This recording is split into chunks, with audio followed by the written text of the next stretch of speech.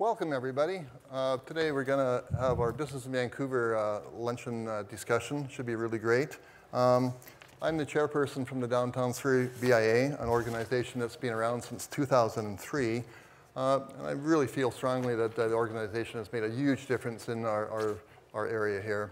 First BIA in Surrey and one of the strongest. And our motto has always been, we are a community coming together to make Surrey City Centre the choice to live, work, learn, and play. I would like to introduce our good friend Kirk LaPointe. He's the publisher and the editor-in-chief of Business in Vancouver and vice president editorial of Glacier Media. He teaches ethics and leadership at UBC School of Journalism, Writing and Media. Let's have a nice warm applause for Kirk. Okay, so the panel discussion is going to be led by Kirk here, and we've got a couple of really good moderators and famous people here today, so really looking forward to the meeting. So without further ado, I'm going to turn it over to you. Thank you. Thank you. It's a real pleasure to put on a suit after several months and be here this afternoon. The live event, I'm hoping that everybody watching us on Zoom will also participate in it, as will people here. Of course, we're all cognizant of safety. We're all socially distant for today, which is great, but it's wonderful to be inside a hotel room where we can have a live event and not just simply be doing these things virtually. I also want to remind ourselves that we're on ancestral traditional land, and we're grateful to be their guests today. Let me introduce our participant. Elizabeth Model is the CEO of the Downtown Surrey Business Improvement Association. Sorry, quick audio check here. Oh.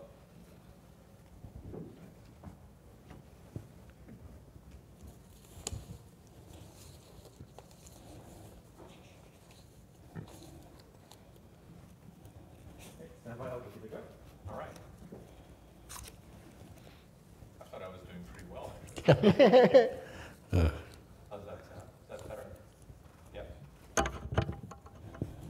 First question is, does he have a microphone? Everybody just a second there. All right. How are we doing? Is that a bit better? Much there I better. am. I can hear myself now, too. All right, so reminder, of course, we're on ancestral traditional territory here. Grateful to be guests. And our conversation's going to take place over the course of about an hour. We'll have lots of questions, obviously, from our Zoom audience and from people in the room here. But let me introduce our panelists today. Elizabeth Model is the CEO of the Downtown Surrey Business Improvement Association. She, of course, has a stellar background in actually representing BIAs, having spent 13 years at the Tri-Cities, running the Tri-Cities BIA, and of course has a background in the development industry. Garry Begg is the member of the Legislative Assembly. He's to her left, physically and probably ideologically. He's the MLA for Surrey-Guildford. He's the government whip in the legislature, and we're not going to be crossing him today because, of course, he's a former RCMP inspector, so we'll make no trouble for you. That's good to know. And at our far left, Bob Rennie, who is, I think, inarguably our most prominent real estate marketer in this province. He is, of course, CEO, president of Rennie Marketing, and of course, is a font of information, great data collector around the industry, and I think we're going to get a lot of insights for him. I like it that Gary's sitting to my right. Well, you know, Bob, let me start with you, but remind our audience that if you want to pose a question here, you know, we have a monitor right down here at the front. I'll be able to use them. Just we'll make sure that we get to questions from the audience very quickly in all of this, because I want it to be quite interactive.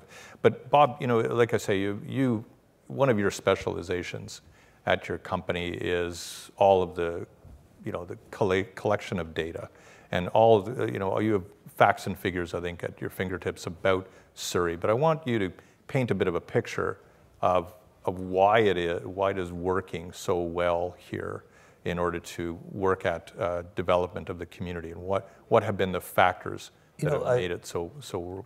I was saying to Mike, you know, I was saying earlier that at a small dinner I was at, that Stephen Poulos from the Bank of Canada said, and this was about 2009, 2010, as we're coming out of a housing crisis in America, he said that jurisdictions that invest in industry are going to fail, and jurisdictions that invest in education are going to succeed. And you've got to give Surrey some points there with what they've done with Simon Fraser University. Now UBC's moving out here, and you know what you've done with the hospital, what you've done with Innovation Boulevard. But I look at it that if Vancouver has 26% of our the city of Vancouver has 26% of our population and 36% of our jobs, where are people going to live? Mm-hmm. And I said something that the guys from PCI liked at a recent talk is I'm going with the S's, and I'm going with Squamish for lifestyle and a certain livability that cannot be provided in most cities and municipalities, so the Lower Mainland, and I'm going with Surrey. You're our second downtown. Like that stake is in the ground. You will have a larger population than the city of Vancouver by the end of this decade, and that you with your housing, you're concentrating it with services in the downtown core. You're not without problems like any growth happens. It's getting that livability and walkability and curating your downtown so that you've got the right services. And a developer that was looking at putting in some office was going to bring in WeWork, shared office space, which, you know, during COVID, is that where we want to be? Those things have changed.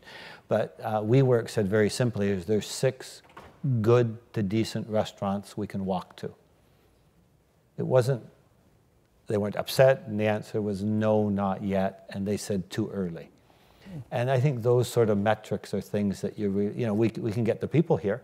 You know, when PCI sitting here, when the hub opened at the King George SkyTrain station, it was the first time that we saw the real estate community come out in droves with their purchasers to buy in Surrey. You know, there's been a lot of successes, but they've been stop and start.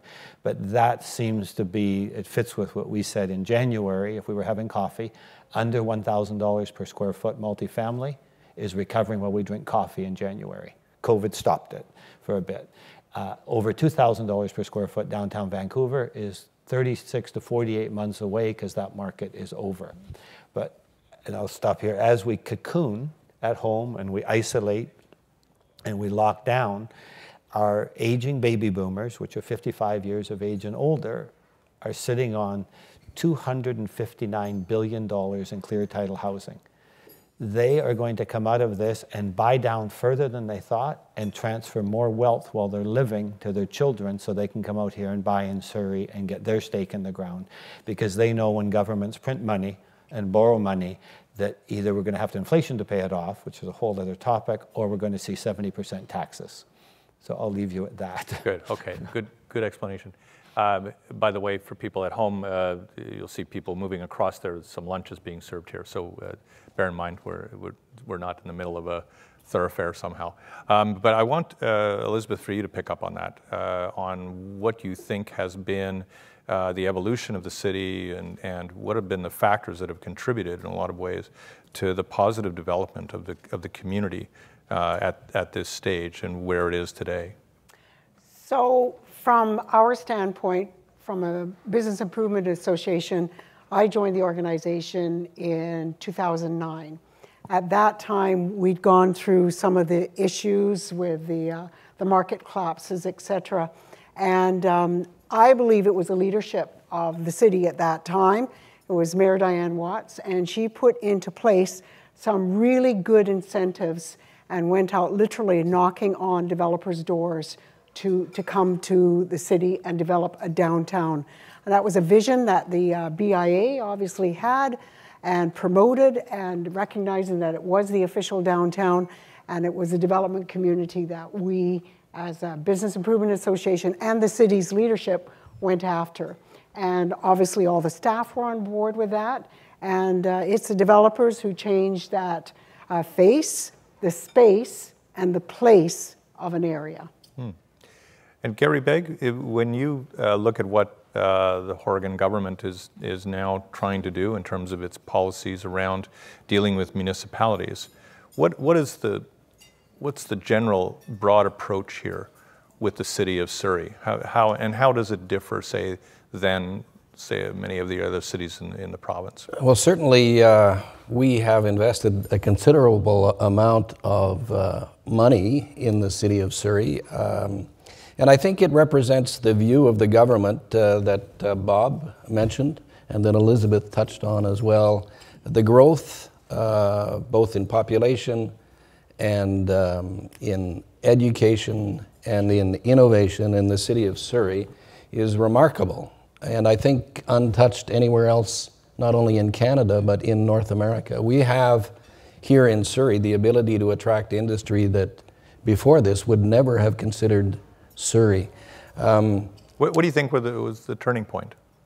Well, Elizabeth said it well. I think we went through a great period of growth during the dynamic era of Diane Watts, who became a real leader and champion for the city, not only business-wise, but culturally, and every life aspect, every aspect of life that is so important, she considered important to the future development of the city. We're actually today the beneficiaries of much of the policies, building-wise and process-wise, that was put in place by Diane Watts. And that kind of leadership vaulted us into a position where we could open the doors, and that's exactly what happened.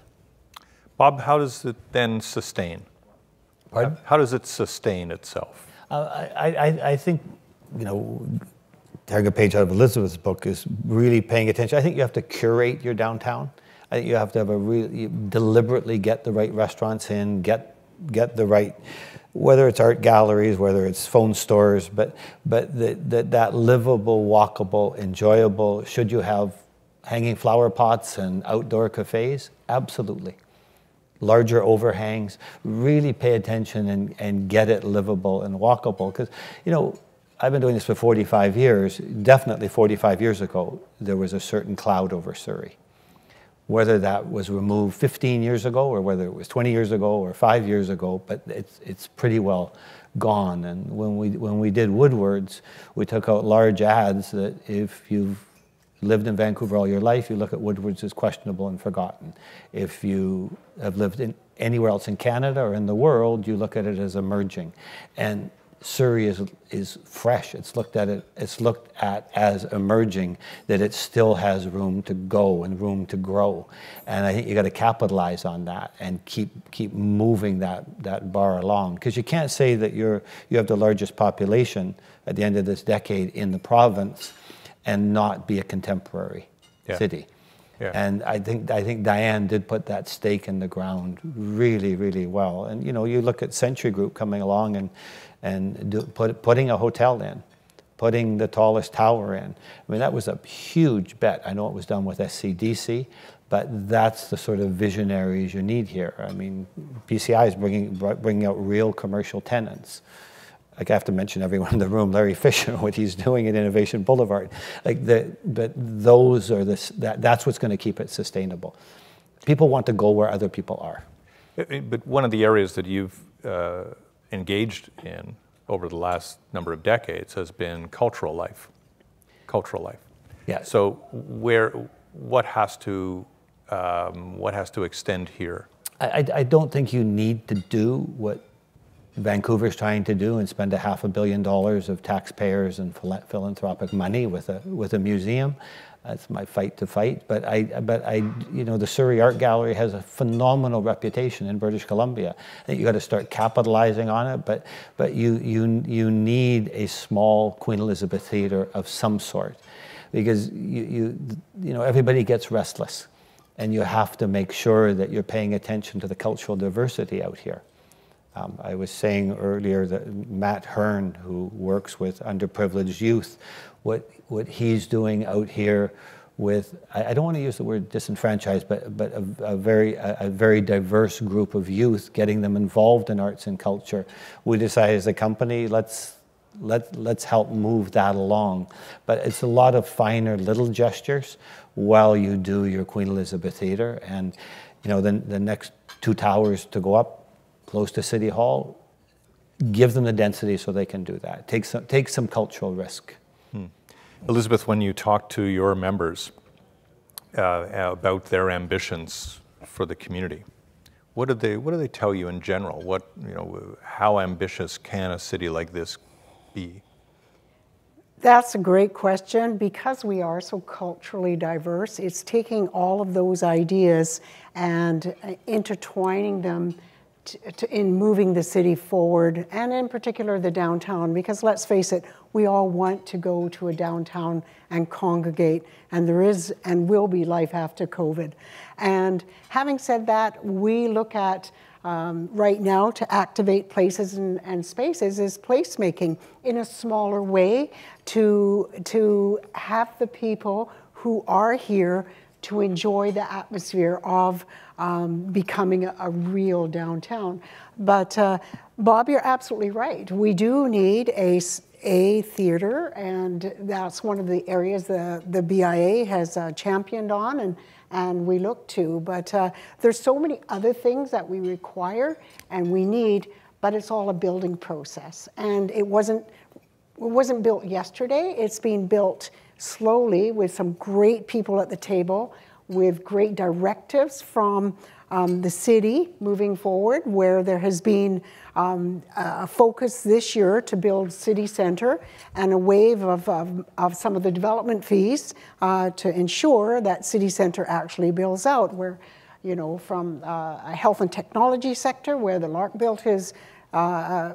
Group is building down the hospital and the new Veteran Centre, with their City Centre 3 project, which I understand is almost full, and just moving forward from a standpoint of that, and looking at other developers coming to the table and who are interested also in the downtown core. I just had one yesterday call me and chat with me for an hour on the happenings of the downtown. Yeah. But you've got a lot of money out here.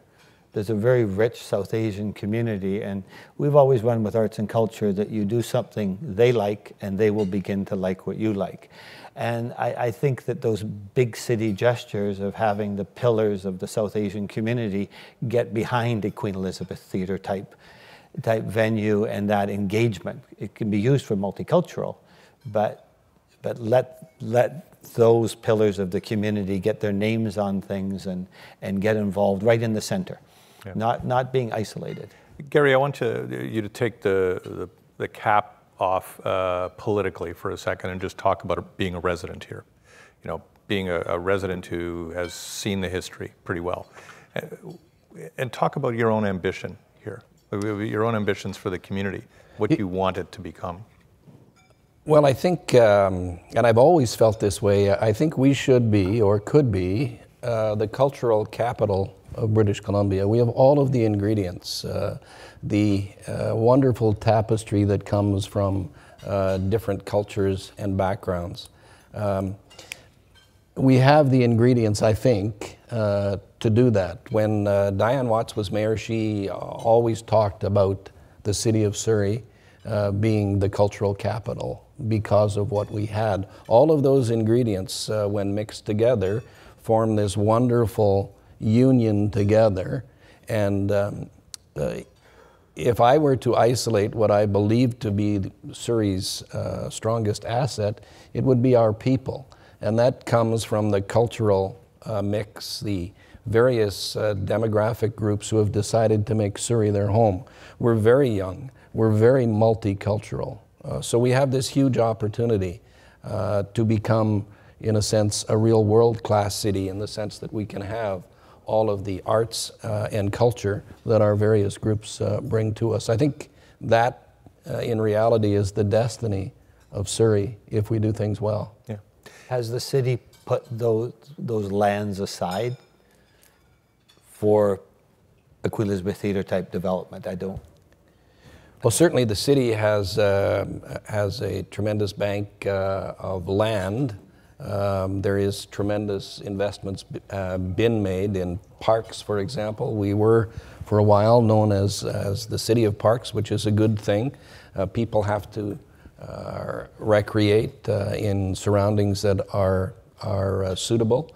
We spent, the City of Surrey has spent a tremendous amount of money on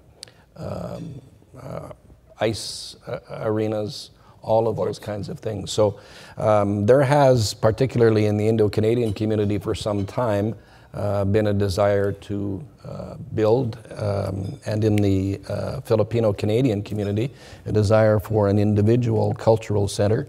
I think the congruence of that should be a multicultural center that embraces and acknowledges all of the ethnic groups that have contributed to Surrey. I want to talk before we get to some questions online here about just the reality of today and what COVID has done in the way of either interrupting, disrupting, perhaps entirely changing the outlook on this. What are you starting to experience, Elizabeth, in terms of the climate, the mood of the business community here, in terms of how it's affecting its ambitions, and perhaps how it's altering a little bit of the game plan? One big kudo and shout out to our provincial government is they kept the construction industry open, and everyone put protocols in place, and that was a huge boost to Surrey. Right now, from January till June, we're sitting at $800 million in building permits for the City of Surrey. So that is excellent moving forward. So from a business standpoint, we're seeing, when we first initially went into the shutdown, if I can say that, of the business community and many of the smaller businesses, that was in March. From then till now, we see businesses opening. They're interested in coming back. They want to come back. They can't afford to stay closed any longer. And it's vital, whatever we do moving forward, we have to ensure we open with care, we take care of our customers, and we also take care of ourselves and our staff as well. So that's what we're experiencing. Currently, our office has a number of summer students that are reactivating. We've also realized that many of the small businesses aren't on any type of social media platform. Yeah. And in order to survive today, let's face it, technology is number one. You have to have some media presence. And so that's what we're doing as a BIA behind the scenes from a marketing standpoint to help our businesses moving forward. And then gift cards to reactivate restaurants and the stores and the retail aspect of things. Okay. Bob, Rennie, what do you notice here in terms of an altering of the community? We run everything on BC before COVID, during COVID, and after COVID. And I think a lot of us are trying to put in long-term solutions for a short-term problem.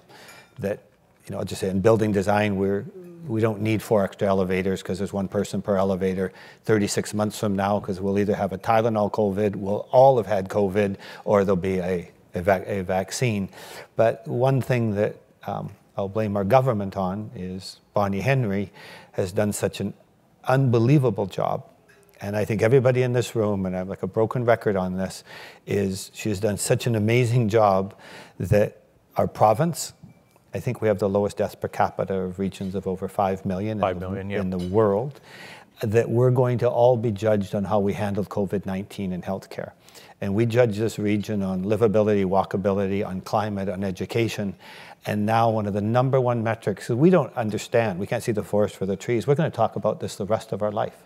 People will say, what did you do during COVID-19? And we'll all say we're with Kirk LaPointe.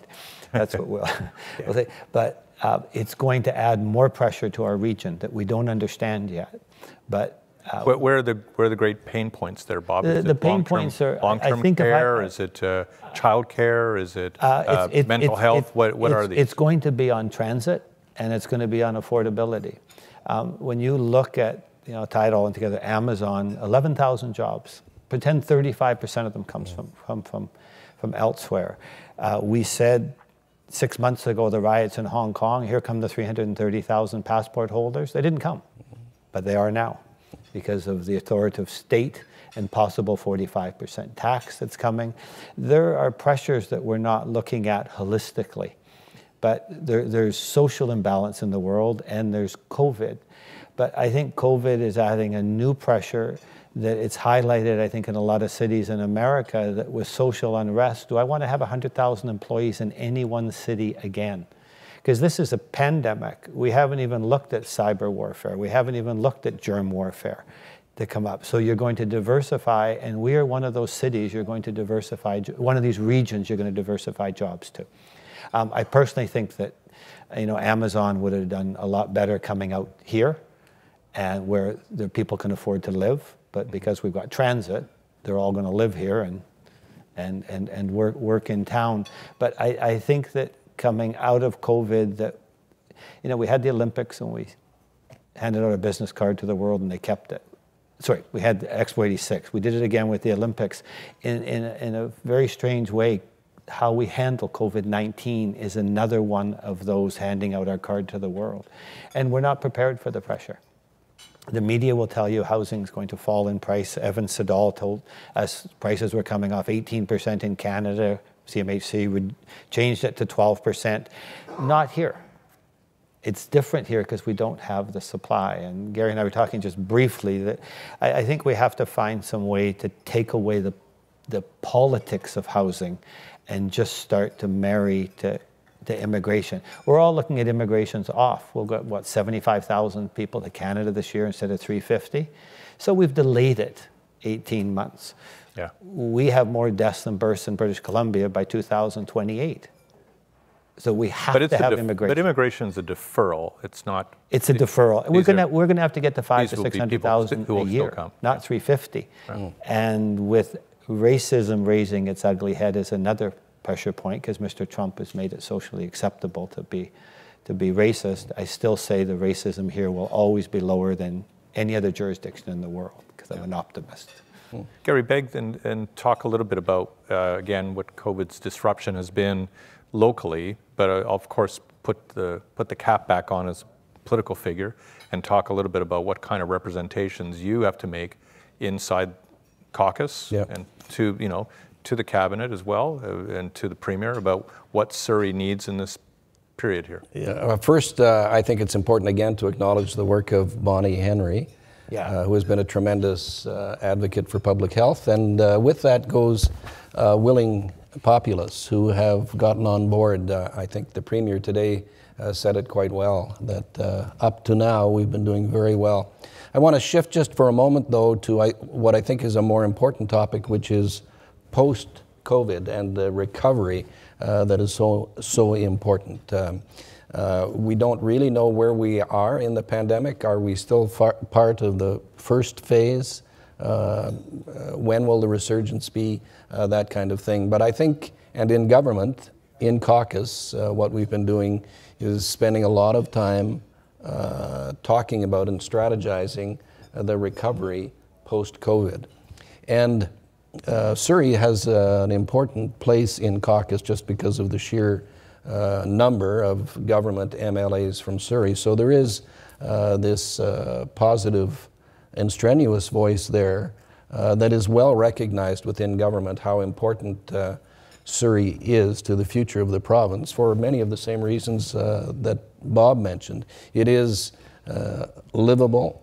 The cost of housing is lower. The cost of industrial land in many cases is much lower. And we're open for business. And that's a message that we repeat over and over again.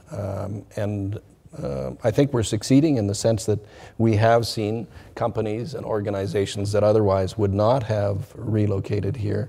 And the challenge in government, of course, is to keep that momentum going. And with the cooperation of the City of Surrey, particularly the Building and Permits Department here at the City of Surrey, they make it a very attractive place for any kind of industry or business to locate. So it's not a difficult sell in caucus. Yeah. What can you share, though, in terms of what you think the city and the caucus that is representing it here in Victoria is pursuing, is asking for, is saying that this is something that would really benefit the community?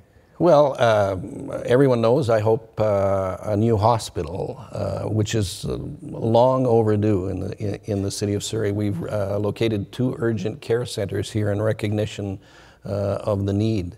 Hospital brings talent to the community. Not only does it serve the medical needs of the citizens of Surrey, it brings some tremendous opportunity for research. It brings some tremendous opportunity for doctors who will be affiliated with universities. So the total budget that we've outlined so far for recovery is $1.5 billion, which is a tremendous investment across the province. And I'm in there every day, as are my peers, fighting for our fair share of that. And just to dovetail on to what Garry has said, the government just announced late, my time frame's a little mixed up, but... Yeah, what day is it actually? Yeah, that's right. Help me on this. Yeah. Yeah. $17 million to SFU on the quantum algorithms a program that's in the new Sustainable Engineering and Energy Building. Yeah. And that's going to be huge because that puts us on a world map. And there's not very many quantum algorithm universities doing courses in this type of education. Let's take some questions here from our Zoom audience, and maybe Elizabeth, I can go right back to you on this one. One question is, I feel our downtown could improve walkability in particular areas. Gateway is a good cluster of restaurants, retail, but I feel it's inaccessible because 1, it's really ugly, and 2, it doesn't feel safe at all. Talk about walkability in the community and what the association is hearing from people. Well, that's absolutely correct. I mean, it's downtown Surrey is not walkable, but also it's 500 acres of land that is going to be divided up. And there is a city plan to divide all of that up as the developers come in and build, as PCI knows in their development plans moving forward. In Gateway, in that entire area, Ani has some buildings going up as well and that's all going to be cut up into walkable blocks like any other downtown, and obviously that will change the space and place and the feeling of that entire area. Something that San Diego did is they built, it's not a museum, but they built a planning center where you saw the 500 acres and you saw where everything was going. You got to experience that. But should you have food trucks and activity in your dead zones so that it is a lot more walkable? At one time, I walked Larry Beasley in Vancouver, who was a city planner, from Richards and Hastings to the other side of Maine to Gore, and this was, I'm old, 25 years ago, and I said, lease everything on the ground and then go curate the street and sublease it for 10 cents on the dollar for 5 years, and let's get it to where we envision it to be. But I think you need some of those big things. But just what Garry was saying too, one of my fears is that at one point 57% of our unemployment was part-time workers. They were the first out and they're going to be the last in. You know, as travel picks up and, you know, as we see tolerance and we see a readjustment in how we even travel and move around and go to restaurants. And I worry that when that $2,000 per month goes away, one worry is why we didn't just give people $1,600 and not make them pay taxes on it, because that money is gone. I don't know how we're ever going to tax people on the $2,000. But the other thing is when that money is gone, we're going to have some social unrest because the jobs aren't there for them to go back to. And I think it's something that I'm sure you guys are looking at, but something that's really, really important, because when people have nothing left to lose, they resort to anything. But back to your street walk, I think you should find some Band-Aids for the next 5 years of pop-ups, so because the bad element doesn't want to be around true commercial activity, they leave. Someone's got a good marketing question for you, Bob. What's your thought on describing the city center as downtown versus city center? I wrongfully call it the region's second downtown. If it's city center, it's the city center of Surrey. If it's a downtown, it's a region's downtown. So you decide what you want to be. I went out and did a talk like this in Mission, and they'd come up with a whole program, so 5 years ago, to call it Mayberry. And I said, is there anybody that even watched the Andy Griffith Show in this room other than me? Because you've got to be very careful that you're picking monikers that suit it all. I think if you're downtown, you have muscle. City center might become a little bit too regional. You can be Surrey City Center is our second downtown. You can fit it in. Metrotown wanted to be our second downtown. It is not livable. It is not walkable. It's a hodgepodge the way it was put together. And you have a chance to be that downtown. But if you're going to have a larger population by 2030 than Vancouver, you got to envision yourself as that, not where you were 5 years ago. Elizabeth, you're not going to rename the BIA the city center, the Surrey City Center No, BIA? it's a downtown. It was branded that way before I joined, and the focus of the business community is that. And then it doesn't matter what you call it, because the public's going to decide. You know, we changed the name of the Olympic Village to something Falls Creek, I can't remember now, and you'll call it the Olympic Village. Like it's not, everybody else will decide.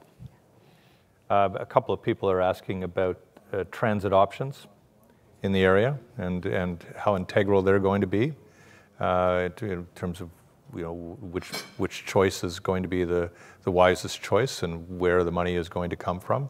I want to get a little bit of an outlook from the three of you about what that really amounts to and how integral these decisions are now in terms of where the community will go. I know it's a touchy subject, so someone's going to have to raise their hand to want to talk about it. I'll there we start go. because... A volunteer, that's good, thank you. We're a funding partner, and obviously it's important, though we will provide a portion of the money. It has to be done cooperatively with the municipal bureaucracy that looks after all of the Lower Mainland. But it is, I think, Kirk, you've framed it very well. It is the key to the future development of the region. If you can't conveniently travel within the region and outside the region, then everything else is stifled. And so there is a recognition, particularly because Surrey is so widespread, that we have to make it as easy as we possibly can. If we truly want to cut down on our carbon emissions, and we thereby making it encouraging people to use various forms of rapid transit, we have to have rapid transit. People will continue to use their single occupant large cars on our freeways if it's easy for them to do that. So it is, it will be a key, and we recognize it as such, to the continuous and future development of not only the city of Surrey, but the entire region. And we haven't done particularly well at that, we, meaning senior levels of government, up till now. Bob? I'm just going on a TransLink task force, and I told your buddy Joy McPhail recently on, it was a housing forum that she was doing for CMHC, that I don't think the province or the feds should give a dime towards transit unless they share in some of the density so that they can maintain the transit. Because what happens is, if you look at the Canada line, no density was there. TransLink didn't participate in any of it. The city handed out density like the Beers Diamonds and let it rise to $400 per square foot buildable. The developer makes money selling the condos, the city makes money off the density, and TransLink provides the service. So I think that first 100 or 200 meters that TransLink should learn to participate in the uplift in density and insist on density. It shouldn't be a negotiable. We should have density with very little parking at all of our stations, but plan on it at the beginning so that you can afford to keep doing more transit. You know, we should have transit out to Mission within 25 years, but unless you participate in that density, you can't afford to do it. And you need it densified or you don't have the ridership. But I think transit's going to solve it all, and we're better to spend it now rather than in inflated dollars after 60 months when I think inflation will come in. Yeah. Elizabeth, as a solution, as an option here for Surrey's development, how integral do you think the transit decisions are? They're absolutely vital moving forward. The key to economic development is good transportation, however that may be it light rail, be it SkyTrain, be it bus, be it cycling lanes. It's a combination of all the above. But I mean, having said that, it's a question first and foremost for me would be is how is transit and the Mayor's Council going to get people back to actually using transit again instead of their cars? That would be the first step forward, because that's going to be huge. If you don't have the people supporting the system, even though we build for the future, you have to start with, it's like building any type of construction. And I think it's density with very little parking. Youth don't want a car. It's inconvenient. If your friends are all moving around and you're stuck with traffic, you're stuck with parking, you're stuck with gas, you're stuck with insurance, that they're going to rely on car share or public transit. And I think you train people by not putting in the parking stalls. I mean, when PCI did Marine Gateway, were we 0.75 parking there? 25% of the units did not have parking. They were probably the last to sell. We were training people, but they still sold. And we're moving it along. What is the hub now? 0.8? Pardon?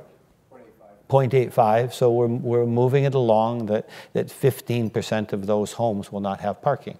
There'll be the smaller ones, of course, where the affordability is.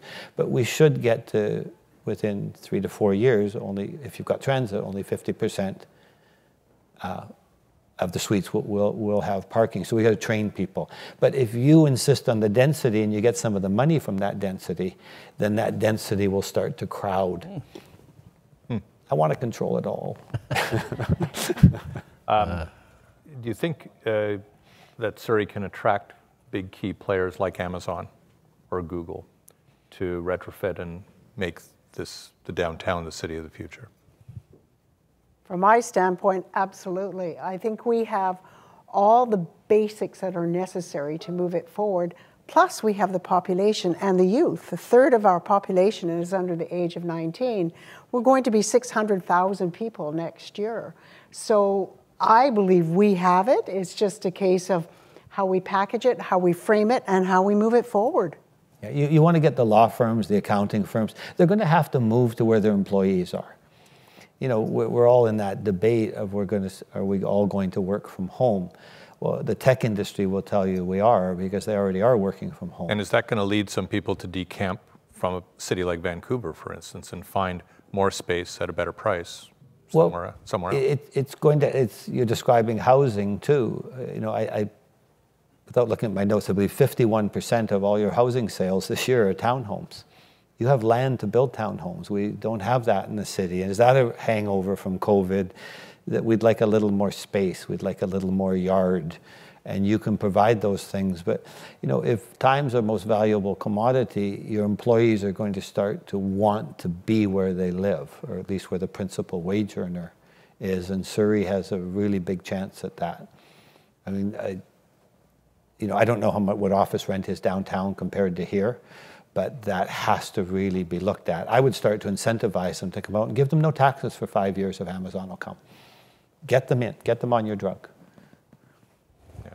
And I think, Kirk, the city is interested in those kinds of opportunities. For example, making land available on a lease or purchase basis so that it is more attractive to locate here to begin with. It gets back to my belief that we have all of the ingredients here, and Bob, it's a marketing thing. How are we going to market the available assets in Surrey so that we become as attractive as we actually are? And that obviously requires a concentrated effort to sell ourselves. And I suppose that in light of COVID, it's more important that we market ourselves. And I don't know what the city gives you towards branding, but you should have a big branding budget because that's going to bring in more taxes. And it's sort of one of those things that sits at the corner of the table, and it should really come into the middle. Someone wants to ask, though, about vacancy rates and with the development, what the expectation is. And I don't know, Bob, if you're sitting on any data that you can speculate a little bit about what we're going to see here in the way of new shape in terms of vacancy or occupancy, I guess is probably the better rate. Of rental? Of commercial. For office or? Yeah. I don't know the office market well enough. These guys would know, but it's tough to get office tenants right now. I mean, during COVID, but even before it, they're just not. They're not there yet because I just feel too many of the decision makers are old guys, and as we start to see the evolution of younger decision makers, that they're going to have to go to. You know, where they moved to Burnaby, now let's see them move to Coquitlam, move to Surrey. You know, should Ryan Homes and Hootsuite have really stuck their stake in the ground out here in Surrey, where those lower paid tech people can afford to live rather than complain they can't afford to live in the city of Vancouver? But I don't know the office vacancies. I just know that, what would Larry Fisher or yourself, you'd need 60% leased up before you'd build an office tower? Yeah. Downtown, I would say a lot of them are going just on spec because they're big pension funds and stuff like that. And Downtown Vancouver? Yeah. Yeah. Out here, our towers, Coast Capital was Coast Capital lease, which was 60%. Our second one was paid for by your marketing of selling the tower, the residential tower. See, he told me if I said PCI 7 times, he'd say something nice. Right, yeah. always a commercial for Bob. Elizabeth, good question here. A very controversial project, of course, in Toronto, the project that is now defunct, the Quayside sidewalk project that Google was overseeing. But has the BIA considered mass-scale smart city projects? Yeah, with last year's Smart City project with the city, we looked at all sorts of things coming together. Our idea of pop-ups, as Bob mentioned, in empty storefronts to feature artisan artists from different ethnic backgrounds and to activate empty storefronts, etc. We're looking towards doing that once, and we have talked about it within the office. It's just a matter of time frame, spaces, and once everything's reactivated, we have to look at that moving forward. Absolutely. Yeah. Garry, in terms of what the province you think will be incentivizing and encouraging in the next while, a project like that one in Toronto had its detractors because of considerations around privacy, but it also offered this fascinating opportunity around presence of internet in such a way that a lot of the conveniences could suddenly manifest themselves rather remarkably in all of this. So does the province, you think, is it shaping its view about whether these types of initiatives are on its radar in the way that perhaps it was in Ontario? Yeah, it's certainly on the radar. I think that it's fair to say that some of our aspirational projects have been set back a bit just because of the COVID crisis and the money that we have dedicated or we have dedicated to the recovery program. But the long-term aspirational goal certainly would help us to envision a project like that in Toronto, and I think it's important. I think as a society we have to be aspirational. We have to be forward-thinking. We have to, as the old saying goes, think of things the way you never thought of them before. Some men, I'm struggling on the phrase right now, some men see things as they are and say, why? Others dream things that never were and say, why not? That would be the category that Bob would be in, and we all should think that way. Why not? Not having to justify on a purely rational basis, but let our minds loose, imagine things like was imagined in Toronto. And there was feedback. And in politics, we know that that will always be the case. There will always be people who say it can't be done, or it shouldn't be done, or why are you doing that? And that's a legitimate question, but we should get beyond that. Bob, does it feel to you like a project like that would be a necessity for a Surrey, or is it better to focus on some other basics? First of all, I don't know the project well enough, but just on what Gary was saying, that whether it's that project or anything, we're in a reset, and we all sit in meetings and we say that word, but then we don't apply it. We don't look at what they're doing and can we do 50% of it or capitalize on it and make it better. But it's why I use guys my age still want yesterday back, and we have to fight that. Like all bets are off, because we're not coming out of this the same way we were, and we're not all coming out of it equally. Some people are going to come out where they were, and a number are going to come out below, and some will come out ahead. And hopefully they weren't just opportunistic to do it. But I don't think anything, whether it's Toronto, fits here or we fit there. There's not a one-size-fits-all. Yeah. Okay. I was downtown, years ago, I was critical of Surrey, because I think Diane said it, that we're going to be like Yaletown. Well, you can't be, because Yaletown wanted to be like Chelsea in New York, and they can't be that. It's just that what is going to be you? We just have to brand ourselves uniquely, and what works at a larger scale city such as Toronto might not work here in Surrey. And their smart cities are just, some are technology based and some are, as I say, human based. We run every project on, we all survive in our similarities, but in the end we're only known for our differences. So we have downtown Vancouver, we have downtown Surrey, we have a metro town wants to be a downtown, but what is going to make you different? Yeah. And that's that livability and walkability where I really feel safe, but I feel convenient, because I don't want to take my car out. But if I have to take it out for 5 minutes, I may as well take it out for 15 minutes. And those are the thought patterns have to go into building it, because our thing with every client we deal with is if you can get a cup of coffee, a stick of butter, and a prescription, you can build a city. But what is that? Is it JJ Beans or is it Starbucks? It's Tim Hortons, but what is it? We have about 10 minutes left in our conversation. I want to take one more question here, and it has to do, of course, with the pending economic stimulus that I think we are all expecting at senior levels of government. Clearly, Garry, you're apprehended with these as well. What are the types of things, do you think, that this community is going to need in the way of stimulus emerging out of COVID? Elizabeth, do you want to start a little bit with that? First of all, is transportation, transit and transportation. What we also require long-term is incentives from my standpoint in developing the downtown core, is incentives for developers to develop. Make it as easy as possible.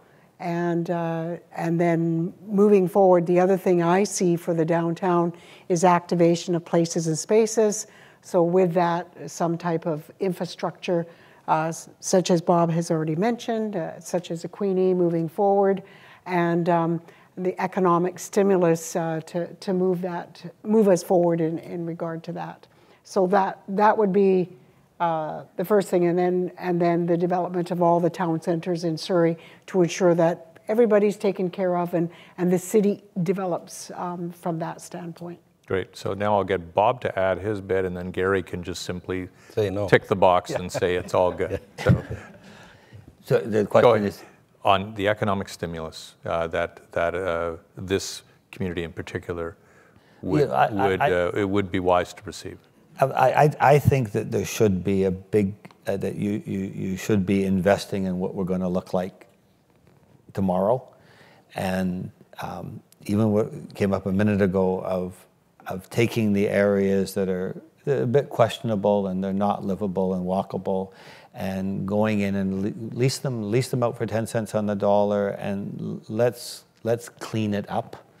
And let's make it very, very presentable so that people want to come here. I think it's the simple things.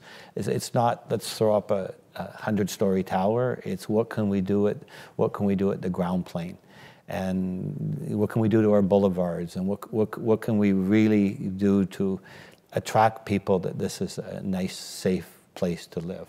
Because in the end, that's what we're all going to be looking for, especially coming out of COVID, is our value systems are a little bit, rather than going for it all, we're going to do a little bit less, but want to do that little less a lot better. Yeah. Garry, the public consultation period, I think now is pretty much concluded around what the province was looking for in advice in all of this. You know, do you, without betraying what you might think is going to happen here, can you at least provide a little bit of a clue on what the general nature of the assistance might look like once it comes out in another couple of weeks? So I think we can look at history. Historically, during times of depression, in order to stimulate the economy, what has happened, and I predict what will happen here as well, is that we will concentrate on those larger scale products that generate income by their very nature, in the sense that they employ hundreds of workers who buy at the local stores, who spend money locally. So the government's challenge is to be able to stimulate the economy. In order to stimulate the economy, traditionally we built schools, bridges, roads, hospitals, etc. That at least part of that is the plan for Surrey. I mentioned a new and very large hospital, transportation, investing in building rapid transit here in Surrey, again, as a big economic stimulator. I don't think there will be any surprises. That's where governments always go, and I think in this case we see that as a wise and safe investment, particularly in an area like Surrey. Is there a different apprehension, though, this time around what kind of stimulus needs to be applied from, say, other situations like 2008, for instance, where now you recognize that business recovery is extremely slow, sluggish, and that there needs to be a jolt or two that has to come into the mix very quickly in order to reactivate some of it? Yeah, and we've consulted widely, and the results, I think you alluded to it, are not, the results of the consultation are not going to be released for about another week. But generally speaking, my inclination would be that there is an expectation that we do what traditionally has been done, which is stimulate through building, whether that be a bridge or a road or SkyTrain hospital. Great. Well, listen, we've spent an hour together on stage, and it's been great to have all of you with us. Do you have any closing thoughts that you want to talk about? And Bob, just on the way out here, somebody sent me a press release from Councillor Anise. Is that how you say it? A-N-I-S. That with SCDC closing down, and it's something we advised Canada Lands, and I would advise our province, and on tail of what she said is, I don't think our cities and our province should be selling land anymore. I think they should do it as 99-year leases. It works for UBC, it works for First Nations, and I think it's something that we should really look at. It was just part of her email, and I thought that was an interesting approach to keep that land, so if we've made a mistake 99 years from now, it comes back. So you have to sell the land for 10% less today, whatever that is. But then the land comes back to the province, it comes back to the city. Garry, some final thoughts? Yeah, I would say that it's important that we remember that we're still in a pandemic, and I mean that from a human safety point of view, a human health point of view. We've expended a tremendous amount of money in trying to curb the rapid spread of the onset of the pandemic. We probably have done a better job than any other jurisdiction in North America, but that is because of the public, of you all. And although it is inconvenient, it is so important that we not underestimate the tremendous harm that can accrue to everyone if we don't pay attention. Are you worried we're getting overconfident? I am, and so is Bonnie Henry, and I think she said that again today, that, and I don't want to be an alarmist, and I consider myself to be an optimist, a pragmatic optimist, albeit.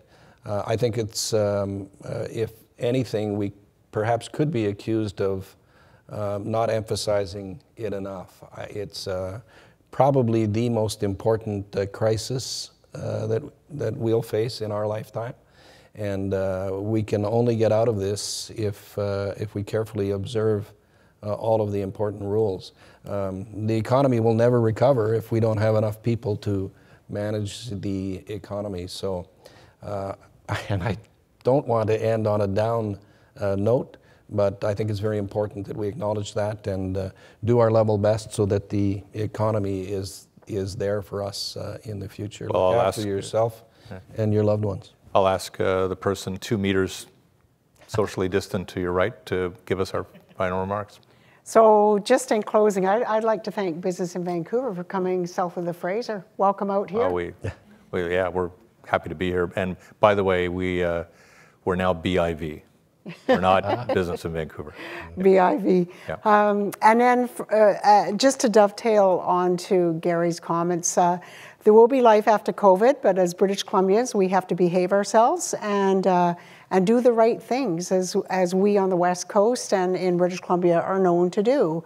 And we can do it, and this too shall pass. But I'd also like to thank the province and the city and the development community for putting themselves out there during this very difficult time, for putting the protocols in place, and for keeping our economy going, because that's really been a huge asset moving forward. And then for Bob, for wrapping everything up in a nice little bow for us. You're just a wealth of information always when I hear you present and speak. If you guys just keep doing this stuff, you're fine. Like, you're paying attention. You're having the conversation. That's what a lot of people aren't doing. You're fine. So that's it in closing, and Surrey is open for business always. Thank you, Elizabeth. Thank you, Gary. Thank you, Bob. Been a really good conversation for the hour. I hope everybody on Zoom has enjoyed it, and people here have had a lovely lunch and enjoyed it as well. And it's as much as I totally subscribe to what Dr. Henry is doing, it's really nice to have an in-person event, isn't it? Yeah, I agree. Yeah, I agree. So thank you for watching, and thank you for being here.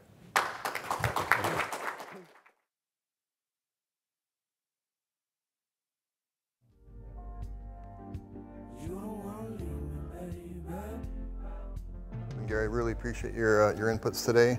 And thanks, Kirk, you did a fabulous job at moderating today. And thank the Civic Hotel for hosting our great event. And most off, the attendees. Thank you for coming today.